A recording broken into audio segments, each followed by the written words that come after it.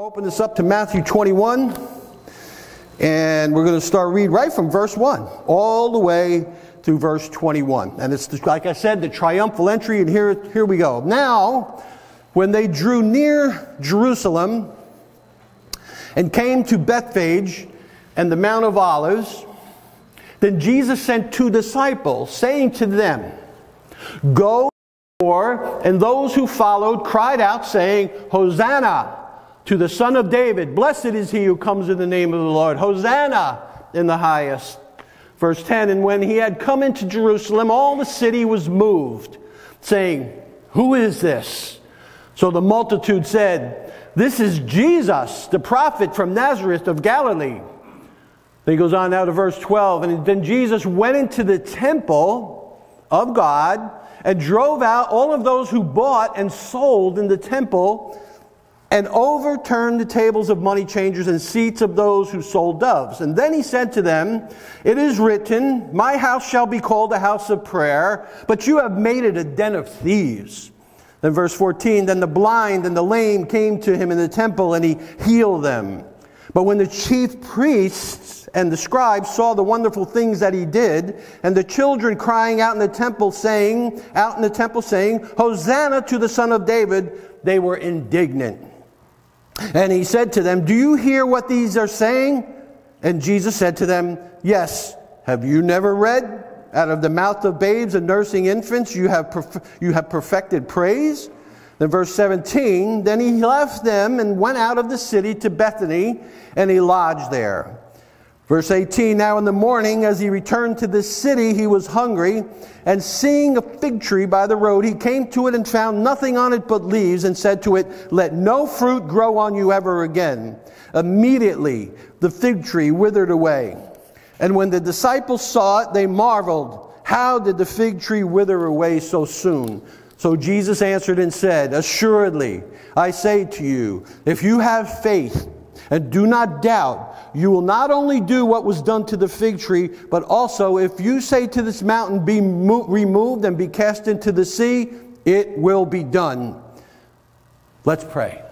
Father God, Lord, we come here this morning, Lord, and I pray we do, Lord, open hearts and open minds, ready to hear, Lord, what you have for us this morning, Lord, for us to take in our hearts, Lord, and hear what you want us to hear, Lord.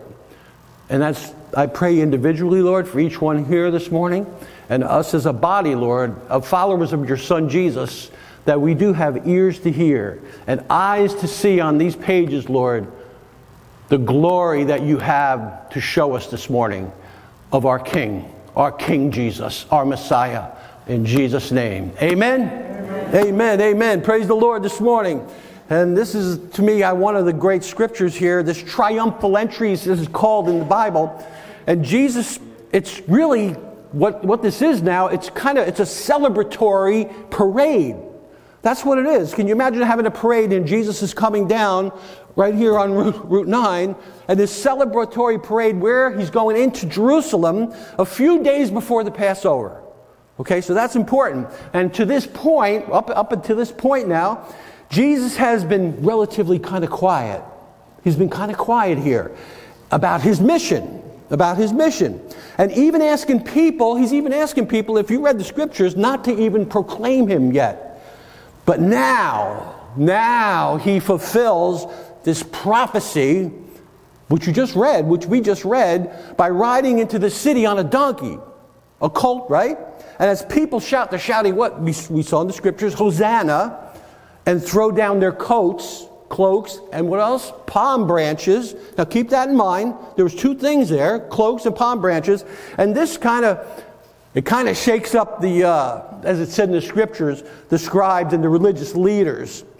And they worry, because now they're worried. Now they're concerned. They see Jesus coming in this triumphal parade, and they're worried that it's going to attract the anger of the Roman Empire, the Roman, who are actually over all the Jews right now. And as it turns out, interesting here, as we get into this, most of these people misunderstand Jesus' mission.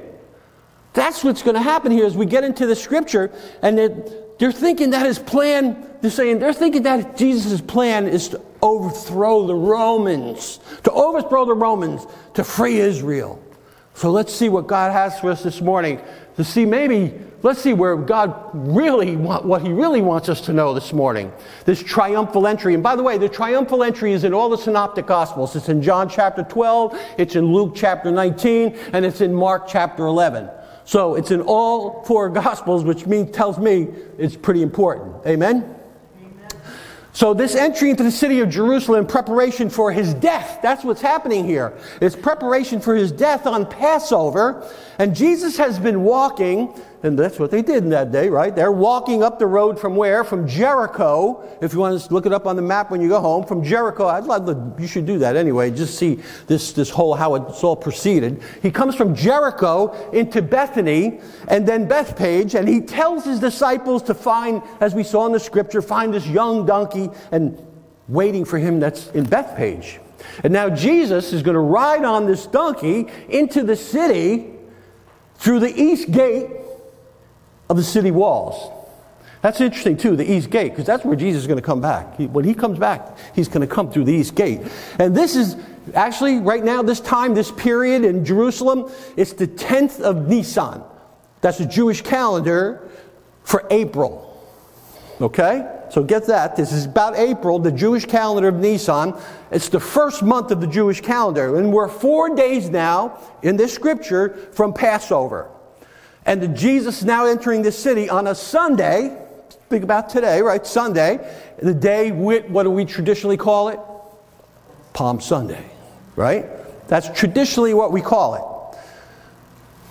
And though Jesus has come to Jerusalem for the Passover, He's come to Jerusalem for the Passover, but on 3 prior occasions in His earthly ministry. But He's been to Jerusalem 3 times, is what I'm saying, prior to this. But this time is different. This time is different. And the crowds now gather outside the city. Now you can imagine, this crowd is this multitude, as the scripture says, they're gathering outside the city, seeming to sense there's something different.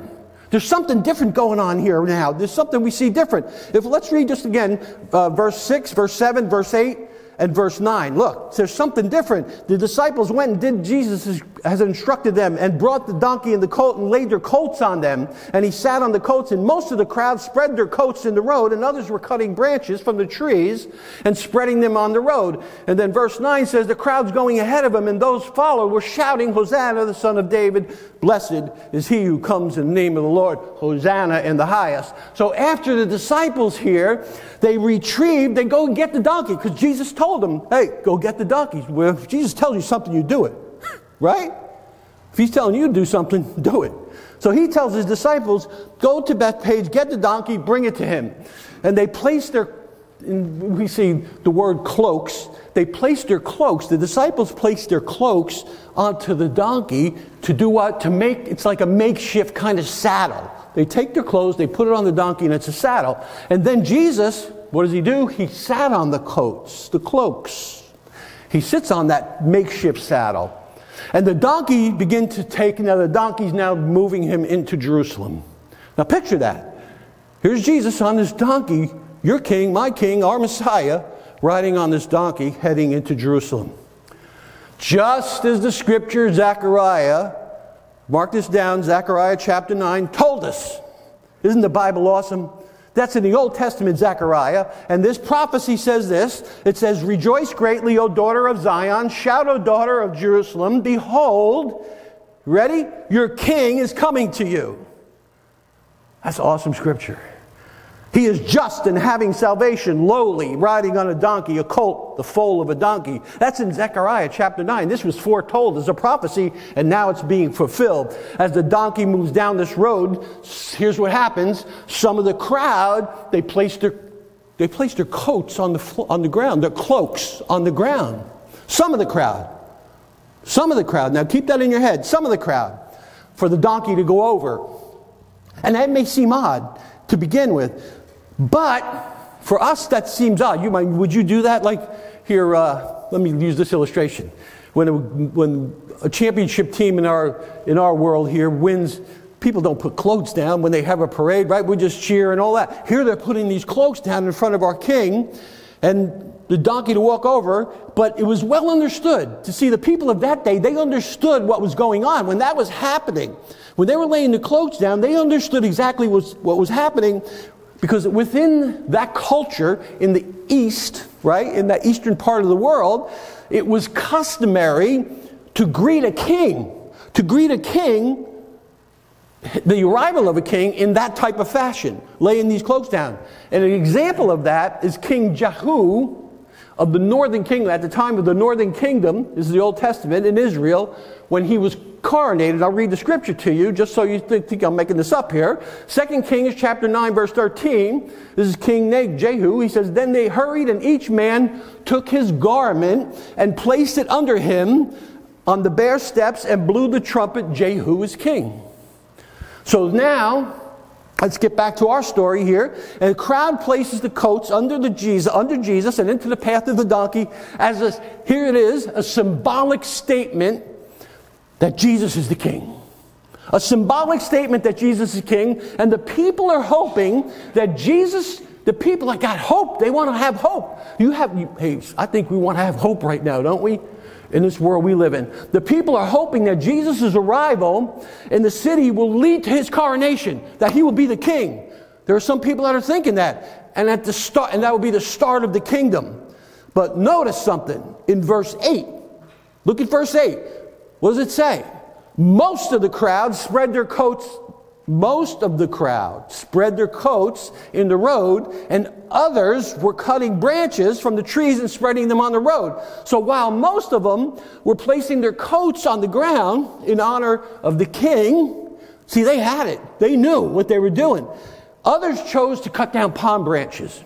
Now that's interesting. Why is two different things going on here? Matthew, and that's why I said it's in 4 synoptic gospels here. Matthew, the book of Matthew says only that they were branches of trees. That's what the book says, right? But John, the Gospel of John, chapter 12, verse 13, tells us they were specifically what? Palm branches. They were palm branches. John chapter 12, verse 13, I'll read it to you. Took branches of palm trees, there it is, and went forth to meet him and cried, "Hosanna! Blessed is the King of Israel that cometh in the name of the Lord." That's in John chapter 12, verse 13. So you have two things here again, the cloaks and the palm branches. So the palm branches, let's look at that a second. The palm branches had a distinct meaning for the Jews of that day. It did. Here's what the palm branches represented. They were a symbol of national liberation, meaning they were set free. That's what the palms represented to them. And the Jews, they used this symbol, the palms, to greet the Maccabees. Now, the Maccabees is not in our Bible here, but there is a book out there called Maccabees. So what happens is, the Maccabees, what they do, they defeat the Greeks, and they liberate Israel. It's in the 2nd century, by the way. And in fact, listen to this. Jewish coins in that period, after that, were minted in that period, and even centuries after that, they had a palm branch in the symbol, as a symbol of the nation, as a symbol of the nation of Israel. So palm branches, listen, palm branches became a Jewish symbol in the 1st century Jewish culture. Okay, you got that. And what it was a symbol of? A military conqueror liberating the nation. Now listen, a military conqueror liberating the nation. That's what the symbol of the palms were. So we have now, like I said before a few minutes ago, you have two groups. You have two groups here with different perspectives. With different perspectives greeting Jesus as he arrives into Jerusalem. Now some in this crowd, they greeted Jesus with the coats on the ground, while others greeted him with the palm branches. And the first group saw Jesus as their Messiah. The first group, the ones that were laying the coats down, they see Jesus as the Messiah. They see Jesus as the Messiah, sent to defeat Satan, Satan's kingdom, and establish the kingdom of God on earth. That's the first group. But the second group, saw a Moses-like conqueror coming to defeat Rome. So you got two distinct groups here to liberate Israel and establish a new Davidic dynasty. Got two separate groups here. So, like I said in the beginning, we call this day Palm Sunday. That's our tradition, right?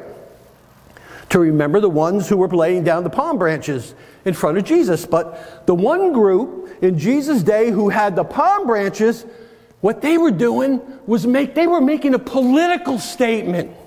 They were making a political statement, not a religious statement.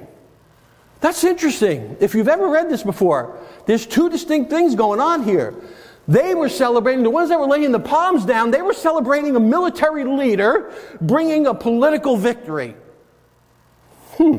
Not a Messiah preparing to rule over God's kingdom. That's not how we should remember in that moment for us. Maybe, listen, I think it this way. Maybe a better way to remember our Messiah's entry into Jerusalem would be better called Cloak Sunday or Clothes Sunday. I know, no, we're not going to change it. We're not going to change it. But that's what I kind of see. I want to be the ones that are laying the cloaks down, saying, come on, Messiah. I don't care about the political. Do you? Hey, I know we're all getting caught up. Hey, be careful now.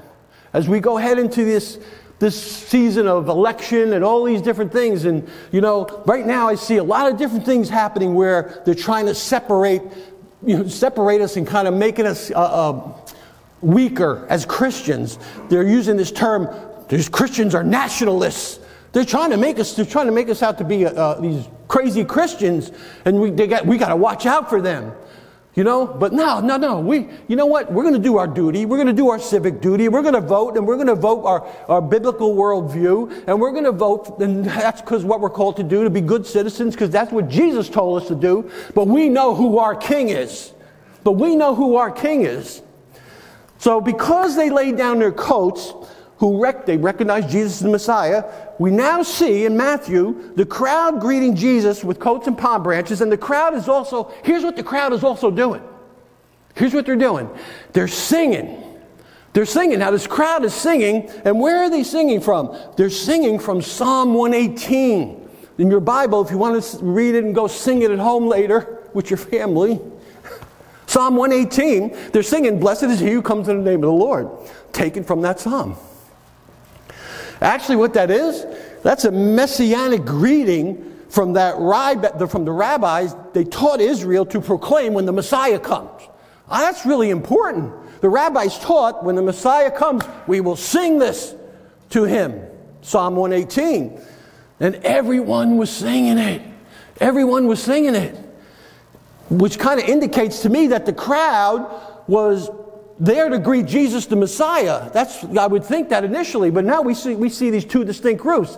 But remember, in that crowd, there were two different groups, right? And that what the Messiah was coming to do for Israel. And as usual, hey, look, and we have these two groups, and who's kind of trailing behind these two groups? As usual, who are they? The Pharisees. The Pharisees are right behind them, and the Pharisees hear the crowd singing, and it's getting them uptight. Oh, it's getting them uptight, these Pharisees, right? And because Luke tells us they object, right? In Luke chapter 19, verse 39, if you want to write that down, Luke chapter 19, verse 39. Here's what it says. Ready? Some of the Pharisees in the crowd said to him, "Teacher, rebuke your disciples." Teacher meaning Jesus. Rebuke your disciples. And then Luke chapter 19 verse 40 says, "But Jesus answered, I tell you, if these become silent, the stones will cry out."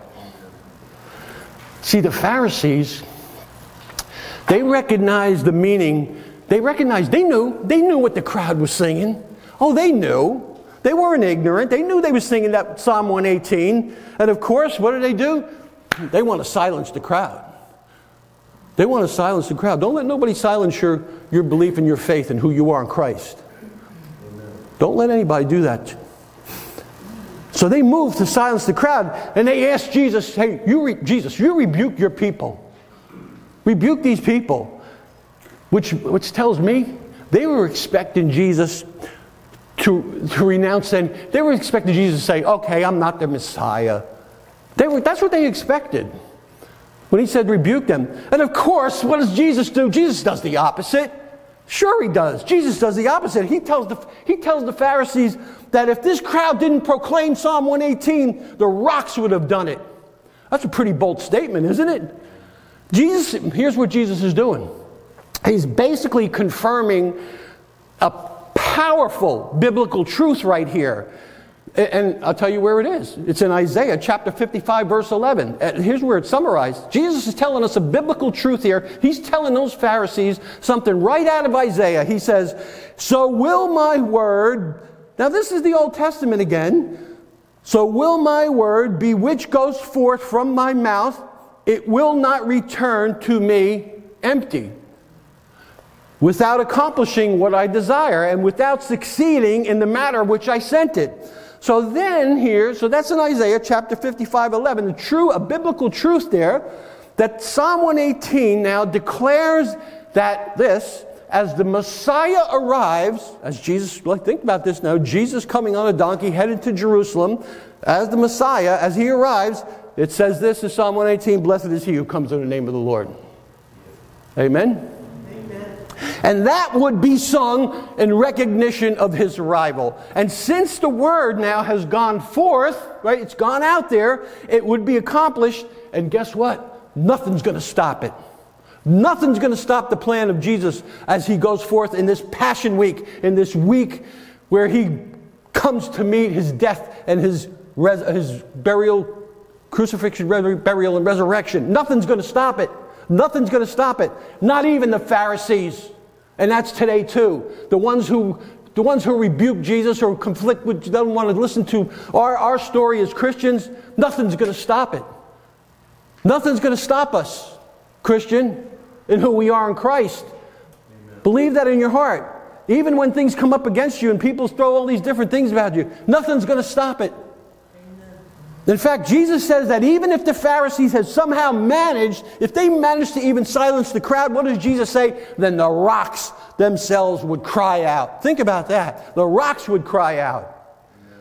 And on that day, some in the crowd were willing to participate in obeying Psalm 118.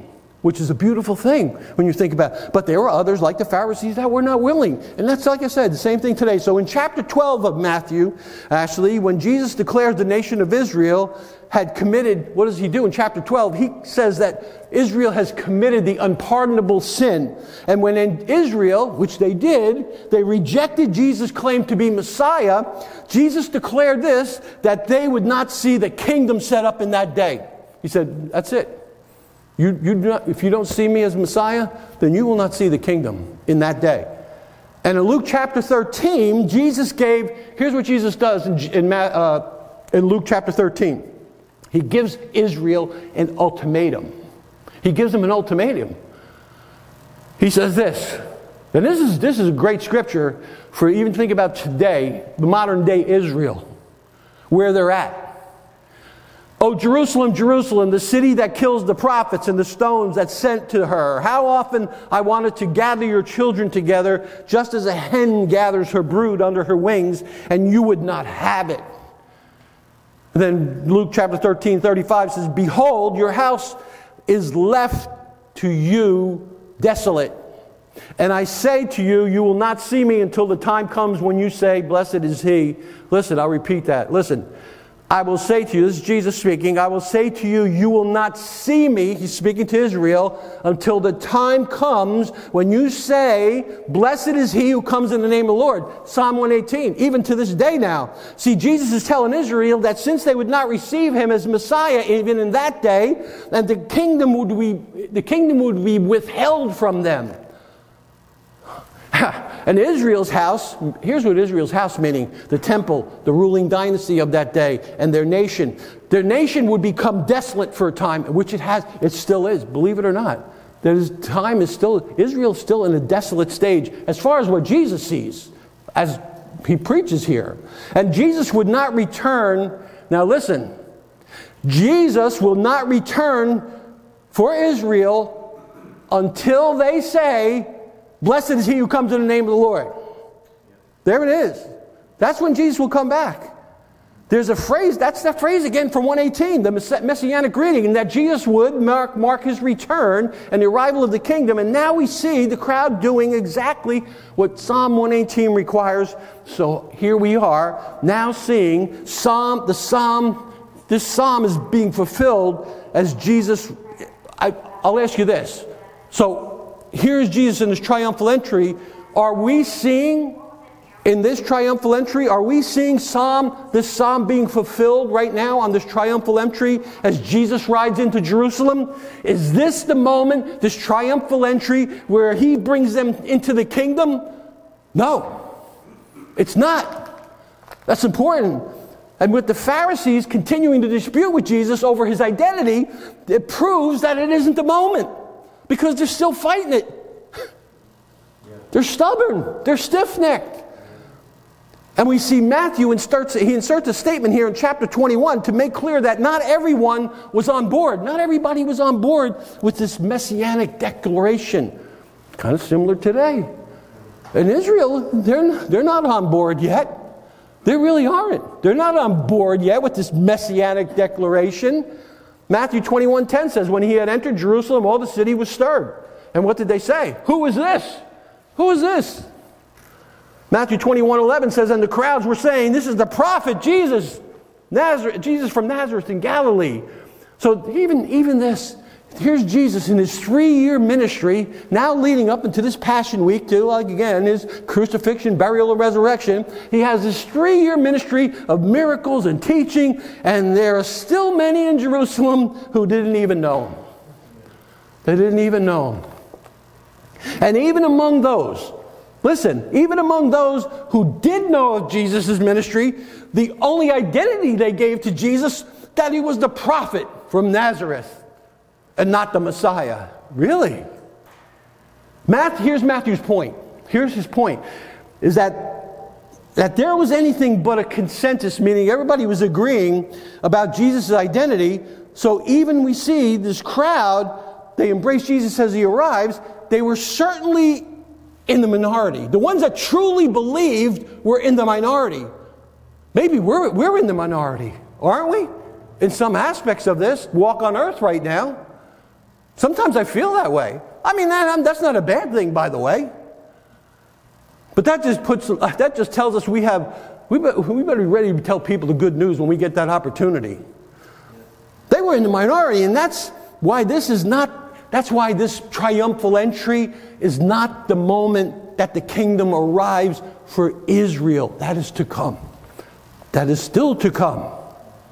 Because when Jesus made that statement in Luke chapter 13, he was really kind of doing this. He was stipulating a requirement. I think we just talked about that for his return to Israel and receiving the kingdom. And the statement was that here's the statement. I'll make it simple for us. Here's the statement so you can understand this. That all Israel must accept him before he returns. That's a pretty simple statement. All Israel must accept him before he returns. See, we're good. The church, we're good. You guys, you believe Jesus is your Savior? Then you believe in Jesus, that he came and he died and he was resurrected for your sins? You're good. We're gone. We're going to be going to be with him when he comes and takes the church out.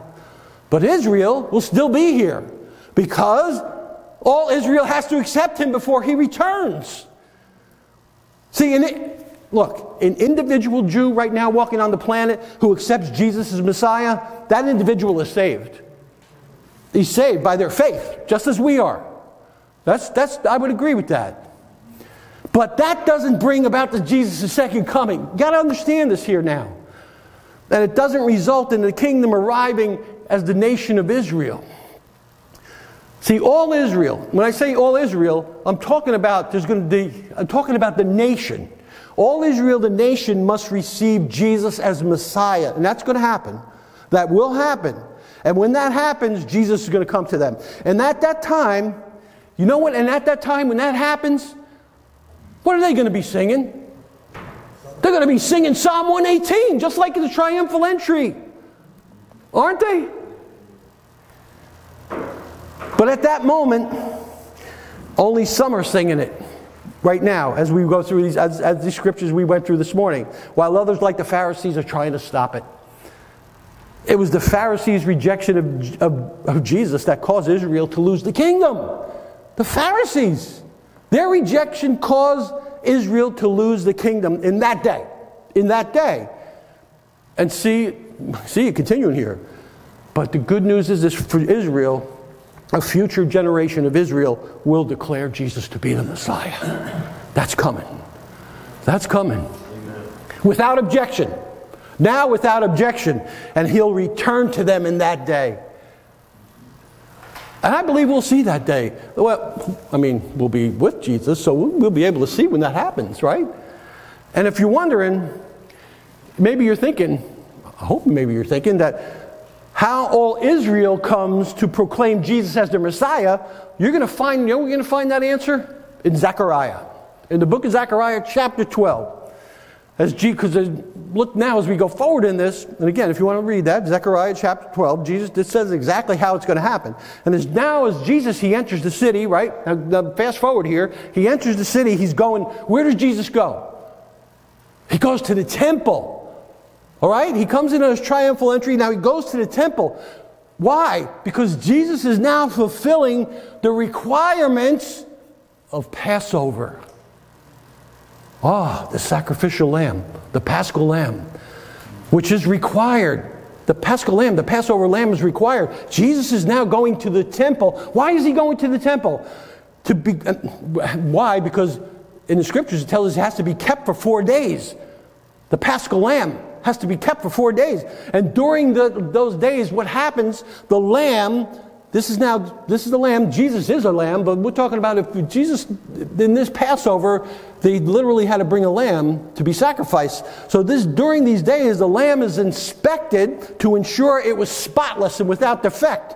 So as the Passover lamb, Jesus too must be inspected in the temple for 4 days in his house, the temple, in his house. So Sunday, this triumphal entry, this Sunday, is the first of those 4 days. And on that day, the Lord makes a statement about the purpose of his house. This is important, Christian. Listen what he says about his house. Matthew chapter 21, verse 12. And Jesus, and this is his house here right now, by the way. I hope you believe that. Jesus chapter 21, verse 12. And Jesus entered the temple and drove out all those who were buying and selling in the temple, and overturned the tables of the money changers and the seats of those who were selling doves. And Matthew 21:13 says, and he said to them, it shall be written, my house shall be called a house of prayer, but you are making it a robber's den. See, Passover was one of 3 feasts. You got to understand this now. Passover is one of 3 feasts on the Jewish calendar, and when the adult Jewish males, what they had to do, they had to make a pilgrimage to Jerusalem. And you know what? As many as possibly up to 3 million males came into, accompanied by their families, they would descend upon Jerusalem. Think about this during this week, this Passover week. About 3 million. And as Jesus enters, he enters now the temple grounds, right? Picture the scripture we just read. He encounters, I think he says, it's a sad thing for him. He comes to the temple and he's looking around. And he's going, what is going on here? As the scripture says, you're making my Father's house into a den of robbers and thieves. I think he would be upset, wouldn't he? The court of the Gentiles now is surrounding the temple, the building itself. It's being transformed now here. Think about this picture. Here's that Passover, and it's kind of turned into like a flea market. A merchant's flea market. Think about flea markets you go to, and people are selling things left and right. How much you want for this? How much you want for that? That's what was going on around the temple. And the money was being changed, because that's what they had to do. They had to change money. And kind of the same way, back in the day, and I haven't done this in a while, if you go to a foreign country at the airport, you exchange your money for the currency of the country you go to. And it's kind of similar here, because here's why. That the Jews now, they're living under Roman occupation. And the temple was a bit like visiting almost kind of a foreign country, because it's over the Romans, right? That even the temple's over the Romans. The Romans are under it. They're under Roman rule. The only coins there, and this is why they had to change it, because only the coins that could be used to buy and sell in Judea were Roman coins. So that's why they had to carry around Roman coins to have exchange to whatever they wanted to buy. But in the temple, the authorities considered Roman coins to be idols, and since they had that moment, or the imprint of Caesar's image on it, they couldn't use that money. So the temple authorities, what they did, they said, no. Now think about this. These are part of the Pharisees too. They're saying, you can't use that Roman coin. You can't use that Roman money in the temple. Citizen, pilgrim, Jews who came to the temple had to exchange their coins. They had, kind of like what I just said, when we go to a foreign country, we had to change our money in the outer court of the temple. So what happens? These con men, for lack of better terms, or we think they're businessmen, they set up booths to exchange Roman coins for a fee. For a fee. Now I'm getting to a point here why Jesus is so upset. These worshipers, they come to enter the court to exchange their drachmas for shekels. Okay? And then they make an offering to the temple in shekels. They're good to go there. And of course, the temple authorities, the ones that were running the temples, what did they do in that exchange? They took a cut. They took a cut of that money. These are religious people, by the way, taking their cut from the profits of the businessmen. It sounds pretty interesting. It still goes on today, doesn't it? Why? So they can, that was the kind of like here's your payment so we can operate. Thank you. Thank you, Pharisees. We can make some money too. So, and you know, again, always think about this, why Jesus is so upset in these scriptures. These worshipers, because that's what they were, these worshipers, think about all of us, we're going to Jerusalem and we're going to worship, right, going to the temple. They traveled for many, many miles. And how they traveled? They traveled by foot. They didn't have bus or train or plane. They were going by foot, and they're going by many miles to meet the obligations, because they were religious. They meet the obligations of the feasts and the temple service. And another source of profit, now here they have this profit, and here's another source of profit for the priests. After changing the money for a price, the family had to go and get a lamb. Now the family had to go to another booth and buy a lamb, which a lot of people couldn't afford. But the priests, they were profiting. The priests were profiting on both ends. The entire temple operation in Passover had become a scam. It was a scam operation to make money off of. So Jesus, here we go, he comes into the grounds of the temple, and he's experienced, what is Jesus experiencing right here? Anger. You're Jesus. Our Jesus is experiencing anger. But it's not the anger, it's a righteous anger. It's good to have righteous anger. I'm not saying go up to somebody, I have righteous anger, or punch them. I'm not saying that. Use Scripture. You want righteous anger? Use Scripture. But he has righteous anger. You're Jesus, our Jesus. And he's experienced this righteous anger for those worshipers. Just like when someone kind of like pushes you away, or you get in a situation and you feel like, I'm being pushed away. Jesus is with you. He's with you. He's experiencing this righteous anger for these worshipers who come. They come with an honest heart, with honest intention. And Jesus, what does he do? He turns over the tables. He turns over the tables. And what does he do? He quotes from Isaiah 56. Again, the Old Testament. There it is. He quotes from Isaiah 56. And where the Lord promises that Israel will have a special place in the millennial kingdom, meaning further down the road. And like I said, we'll be out of here. Here's what I'll read it to you. Isaiah chapter 56, verse 5 and 7, and 5 and 7. Listen, Isaiah 56, verse 5. He says, "To them I will give my house, and within my walls a memorial, and a name better than that of the sons and daughters. I will give them an everlasting name, which will not be cut off." That's Israel. He's talking about Israel. And then chapter 56, verse 7, he says, "Even those I will bring to my holy mountain and make them joyful in my house of prayer."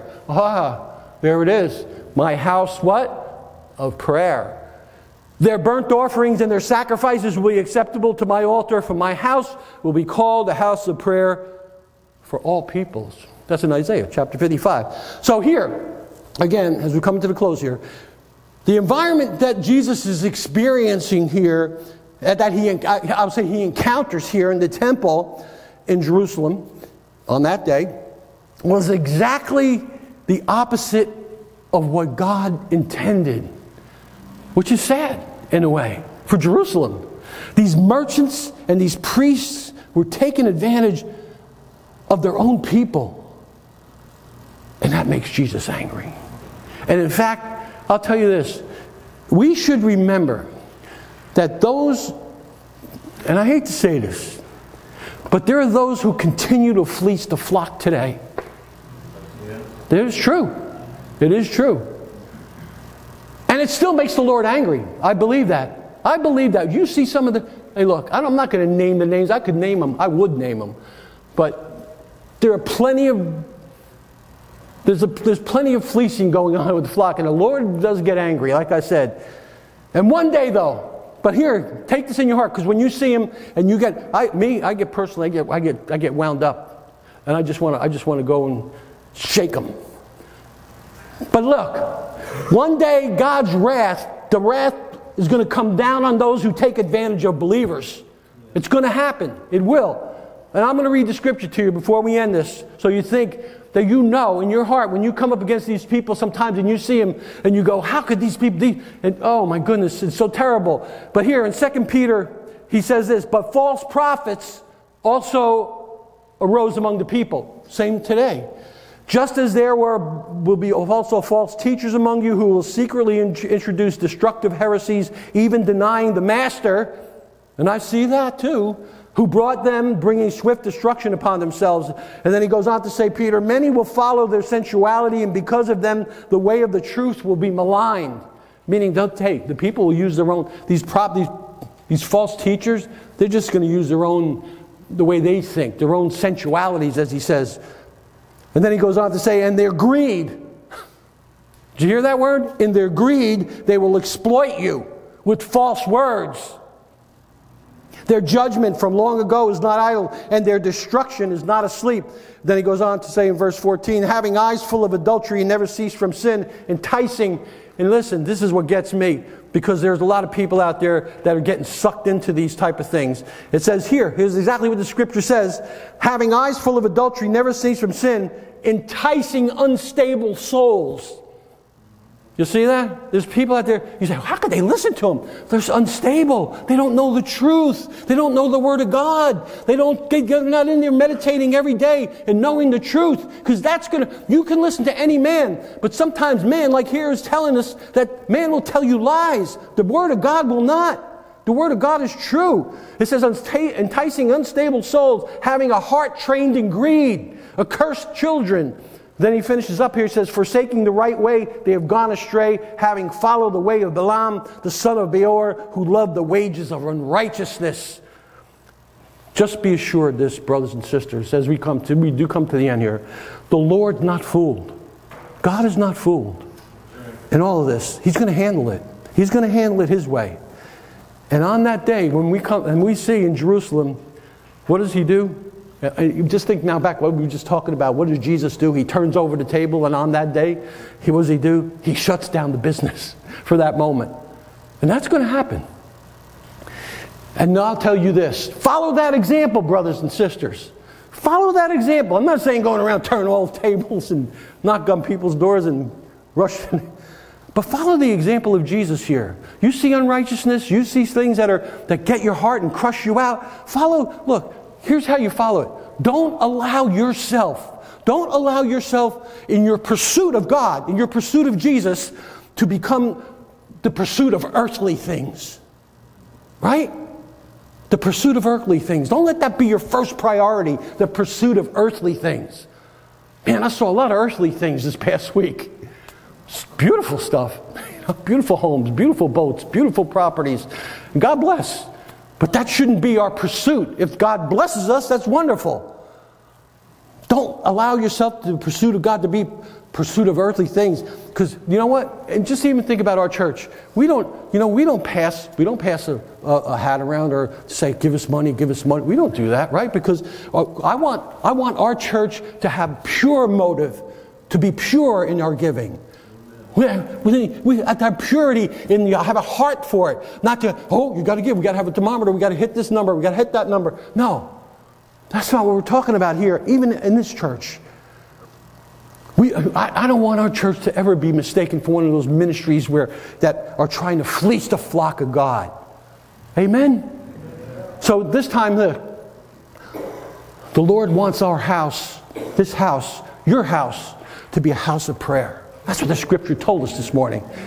And you can't serve God and the word mammon or wealth at the same time. And that's what we saw. So pick one. Who are you serving this morning?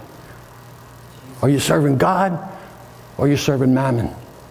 And if you don't know which one you want to serve, come see me after church. I'll talk to you about it. Let's all stand. Come on, let's praise the Lord now. Now, if you don't know who I was talking about, maybe someone sitting here right now, if you don't know who I was talking about this morning, his name is Jesus. He's the King of Kings, the Messiah. And if you don't have a relationship with him, just like Israel didn't have a relationship with him, you're going to be at the end of the line. You're going to be waiting. And you might be waiting for something not good, and you probably will. If you don't have a relationship with Jesus, look, there's only one way, one truth, one life, and a lot of people have trouble with that. But you show me in scriptures and any other scripture in the world where it says opposite of that. How to be saved. To become saved in the Lord Jesus. In his death, burial, resurrection, which we're going to celebrate this week. And we go through the Passion Week, and I suggest you do this. Go open your Bible, find the Passion Week, see each day what Jesus went through from Monday all the way up until the Passover to Thursday, and then of course Good Friday. But if you don't have a relationship with Jesus, I ask you this, come to a relationship with Jesus right now. Maybe you have a shaky relationship with Jesus. Maybe you're not sure. Come to him. Just open your heart and say, Lord, I believe who you are. I believe what you did, that you died for my sins, that you were crucified for me, you were put up on that tree, and then you were resurrected and you conquered death for me. Thank you, Lord. If you could just say that in your heart and repent from your sin, because we're all sinners. We know that. But you know what? Look, we'll be sinning until we leave here. None of us are perfect. But if that repentance you turn away, God will come into your heart, and I pray you would sin less. And if that's you this morning, just cry out to him and say, I believe. Just like it said in the scripture. Paul said, I believe. That's it. And he'll come into your heart. And you go forward, and I will tell you this, it's a journey you don't want to miss as we head home one day. Right? Amen.